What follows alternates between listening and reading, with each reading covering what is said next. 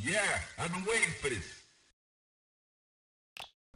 Hey everyone, it's Press Any Button and we are back with our run and gun series. Today we're going to be implementing something new. I know that's crazy, seeing that all we've been doing recently is just bringing back old stuff, but we're actually going to be doing something a little exciting. It shouldn't take too long unless I blabber for ages, but I ain't going to let myself because I don't want to edit a video that goes over 10 minutes. What are we doing today? Well, we're actually mixing animations as the title suggests, and I'll show you what that actually means. So we have our running animation, we have our jumping animation, we have our idle animation, there you go, and we haven't implemented our shooting animation yet. We've done the run, but we haven't done the gun yet. What is up with that? Well, here is our gun. So we've got a shooting animation, that's great. We're not going to really bother with the shooting aspect because we've covered that in previous parts. We've got the scripts and I'll show you how to just set it up from what we've previously done with the other project. But yeah, this is a pretty good shooting animation. But what happens if I start to move? Oh wow, that was kind of smooth, wasn't it? Let's try that again. So we're shooting idle and then I move. That was pretty smooth. How have we done that? Well, we've mixed some animations. In certain parts of what you've just seen there, those animations are mixed. And we're going to go over that. We're going to go over how you can implement those things and get a deeper understanding of those things. I don't know where these things can be applied further, but all I know is as we get deeper into Unity, it's only going to be good, you know? A greater understanding of this fantastic tool is only going to be good for us. So how do we start off? Well, you're going to want some new animations.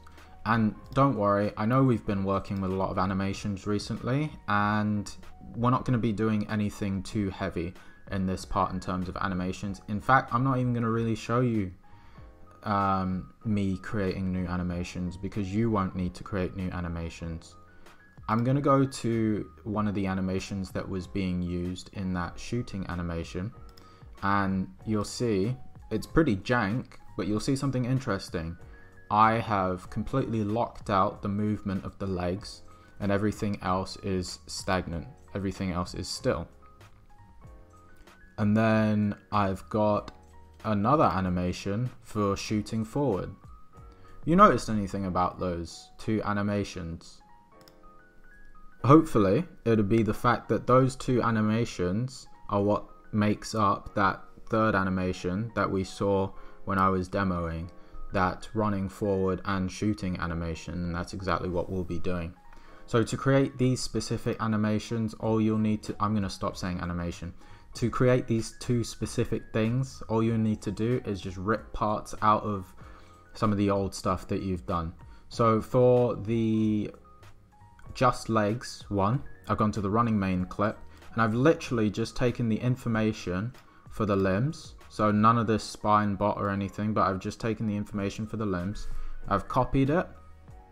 I've gone to just legs. So I've hit Control C and then I just click in here, hit Control V, and you'll get your animation just as you need it. And that's the same for shooting forward. Now this one's a little different because you will have to make that new animation, but you guys already know how to do that. I suggest when you're making the one to mix with running, you have your character tilt forward a little bit as if they are running, just so it looks a lot more natural, because otherwise I'm going to show you what kind of jank you'll encounter in a second. So we're sorted for the animations. Now the only other thing that you'd want is one more clip of your character shooting as they're straight up, and this will just help you when your character isn't moving. Okay, now how do we implement these things? Well, there's one big thing that we have to go over, and that is layers. Now layers can be found next to the parameters tab under the animator for your character. And you would have seen that you had the base layer, and if you're using the same project as I am right now, then you'll see that this shoot layer is here. If we navigate across those layers, nothing changes, but I will assure you that these layers are different. So on this layer, our base layer, we have the main movement that's occurring, and on the shoot layer we have the main movement that's occurring with a couple of changes. One of those changes is just legs is not just legs in the motion over here. The motion is actually set to shoot forward, but if we go over to our base layer, just legs is just legs. So what's up with that? Well, when we create a new layer, the idea behind the layer is that we want to mix our animations. So we want to have two animations occurring at one time. Now we retain the structure of how all the animations connect because these things are meant to be occurring at the same time. So they use the exact same skeleton, as it were. But there are a couple of differences that we can then manipulate, which will help us to mix everything together. But before I get too technical with it, let's just get it implemented, and then you guys can sort of figure out the wording and everything like that for yourselves. So when you create a new layer, you're going to want to set the weight to 1. We're going to set the blending to override, and then we're going to sync it. Now we've got that same exact structure as we used before, and we'll be able to manipulate parts of that animation tree using this new layer, and that's why we have it. I'm going to delete this one because I've already got the shoot layer, but you can see here we've got shoot forward under just legs. Now if I show you idle forward, select that and I play, then you'll get a good understanding of what's actually happening here. So we've got just legs, and that was just the legs, right? And then if I shoot forward now, look, it's just legs and idle forward mixed together. That's literally it. That's all the explanation that you guys probably need. I think that was a pretty good demonstration of that. So how are we going to implement all of this, and how are we going to try to keep this video under 10 minutes? Well, we are going to implement it. It's probably not going to be under 10 minutes, but I'm going to do my best. Well, we've got the structure for our tree set up, so we're pretty much good in that respect. Let's hop over to the script so we're on the same page in terms of that. So you're going to want to pull in your bullet script and your player shot script if you don't already have it in this project.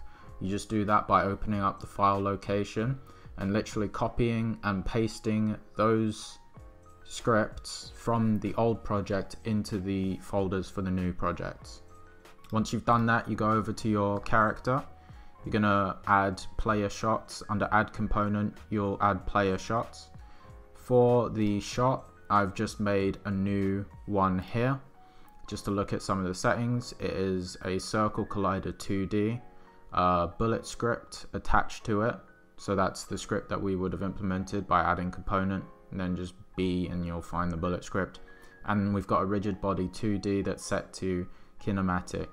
With our collider 2D also, make sure it's set to is trigger so it doesn't collide with things in a physical sense, because we want it to be more of a trigger for damage and everything like that. Once you have that prefab sorted, you put that in your shot. And then I put an empty game object in both shotgun and flamethrower just so Unity wouldn't bully me about it. And for shot spawn, I use that same empty game object, which you can see is pretty much at the center of my character here. Fire rate and all that stuff is something that you can work with yourselves. Now let's get to the real nitty-gritty with the animation structure over here. So we've got our idle main, and you'll have your idle main and your running main. You'll have your blend tree for your jumps, but you won't have these two animations. So wherever you find idle forward on the base layer, you're going to want to just drag that to about here, and then you'll want to create a new parameter, and that parameter is going to be a boolean, and it's going to be called shoot forward in this exact same way. And we're going to be adding it to our script in a second. So once you have your idle forward position there, should be good. And we'll be adding it to our script right now actually. So if we go over to the player shot script and then we open it, this should all look really familiar to you guys. So in our player shot script, we've got all the goods, but we're going to add a couple of extra bits to it. So we've got this ball shooting, and we're going to say that equals false. We're going to reference the animator anim in void start, we're going to get that component animator. So anim equals get component animator, and then anim.setBall shoot forward the exact same way that you spelled it as a parameter down here. And then we're going to go down to void update, and this is where we have all of our key inputs. And under the one for D, we're going to add this little line within the shooting script. It's going to say anim.setBall shoot forward is true. So that parameter is going to be true when we press this key down. But if we stop pressing the D key, we want this parameter to be false. So then we say if the key is up, if input.getKey up, key code D, then anim.setBall shoot forward equals false again, and we switch back to not shooting. Once you've done that, just save your script and then go back into Unity, and your parameter should be pretty much good to go, ready to use. I'm not sure, I've never done it in the order of making the parameter then editing the script, so I'm not sure if there'd be an error, but if there were any errors, just clear them now and make sure that it's spelt the same both in Unity and in your script. Now we're going to link idle main with idle forward. So this is just going to be our shooting forward script. This isn't anything too special because this is we haven't really blended this animation, to be honest. To create that transition, you just right click, make transition, make the arrow. We know how this works. And then your condition is going to be shoot forward, has exit time is off, and then shoot forward is true. And then shoot forward is false to go back into the idle motion. And then with the running main, you're going to connect it using the same shoot forward condition. So if shoot forward is true, you're going to go into just legs. So this is just the legs animation. And then if shoot forward equals false, you're going to go back into your running main animation. And now let's work with those layers a little bit. So on your just legs animation, you want to change the motion from just legs to shooting forward. And those transitions, don't worry about those, they'll stay the same across both layers.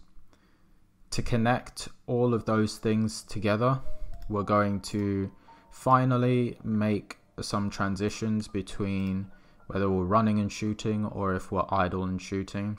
And it's literally the exact same way that we've done running main and idle main. We're just going to say if our speed is less than 0.2, then we're going to go into the idle animation. And if our speed is greater than 0.2, then we're going to go into just legs, obviously using the speed parameter there. And I don't know what to say, guys, because I just took a long pause to figure out what else there was, but I believe we are completely done with mixing our animations.